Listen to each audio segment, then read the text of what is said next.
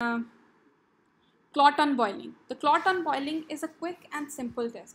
It is one of the oldest tests for 2-acid milk or abnormal milk. If a milk sample fails in the test, the milk might be containing acids or acid-producing bacteria or abnormally high levels of proteins such as colostrum.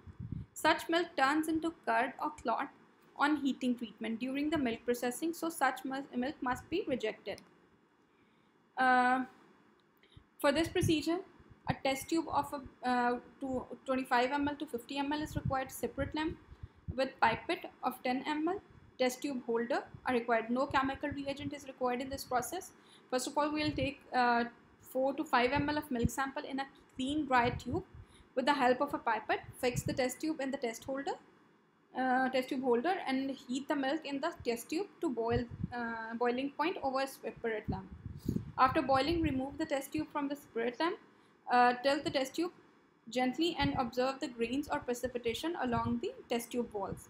If grains or precipitations are present, then record the test as positive. For this test tube should be clean and neat, no residues of detergent. Continuous shaking the test tube gently during heating is must. Opening of test tube should be towards the opposite side of the annulus during heating.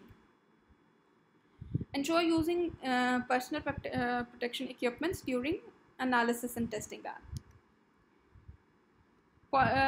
Clotting or coagulation of the sample in the tube indicates the failure of this test.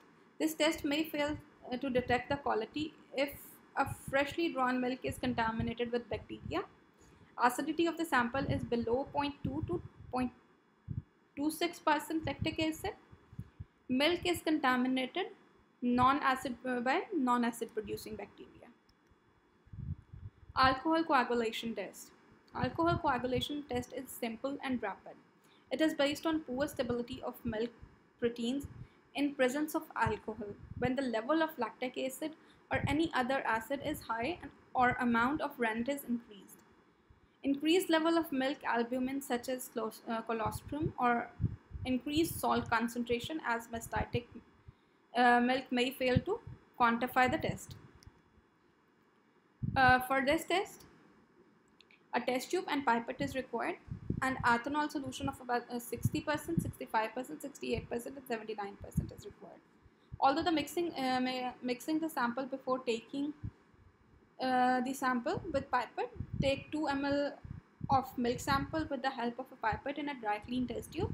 Add 2 ml of ethanol solution in the test tube of the above concentrations, and each concentration will be taken in a separate test tube. Invert the test tube 2 to 3 times. Observe grains or precipitate formation along the walls of the tube. If precipitation occurs, then the test results are positive. Precautionary measures for this test are to ensure the concentration of the solution and pH between 7 to 8. Examination within 3 seconds. Ethanol solution must be dropped at the side of the dish, not on the surface of the milk sample. Use sucker for ethanol solution and ensure the use of personal protection equipments during testing. Alcohol alzarin test. This test is just like alcohol test. Alzarin is a pH indicator. Alcohol alzarin test is more informative. It will indicate the coagulation as well as intensity of acid. Alcohol alzarin solution is used in this test. A simple test tube is required and milk sample is required. Alzarin powder. How alcohol alzarin solution is prepared? For this, we need 0.2 grams of alzarin powder, ethanol, 500 ml of ethanol solution, 61% ethanol solution. For the procedure, we'll take 2 ml of milk sample in a test tube and add 2 ml of alcohol alzarin solution. Incubate the mixture at 25 degrees centigrade for 5 minutes. Acidity test.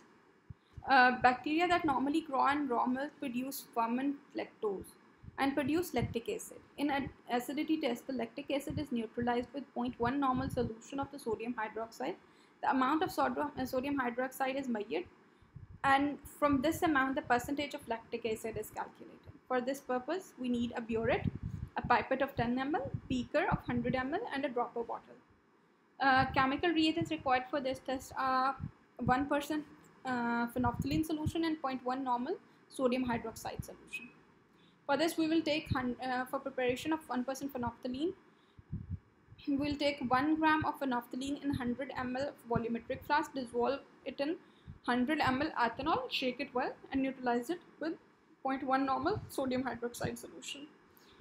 For sodium hydroxide solution, we usually take standard ampules of 0.1 normal concentration, cut it from both sides, and pour that solution from the ampule into 1000 ml volumetric flask, and then make the volume up to 1000 ml by adding the distilled water. For the acidity test, take 9 ml of milk, sample to be tested in 100 ml beaker with the help of a clean dry pipette. In case of green, add equal amount of distilled water to dilute the sample. Add 2 to 3 drops of phenolphthalein solution being used as an indicator.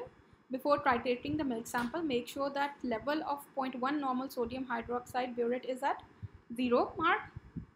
Slowly add 0.1 normal sodium hydroxide from burette drop by drop with constant shaking of sample in beaker.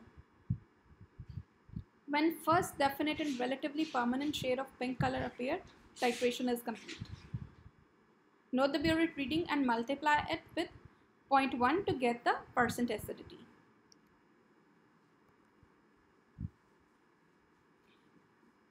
To calculate percent acidity as lactic acid, volume of sodium hydroxide used is multiplied by 0.009, multiplied by 100, and whole is divided by volume of the sample taken.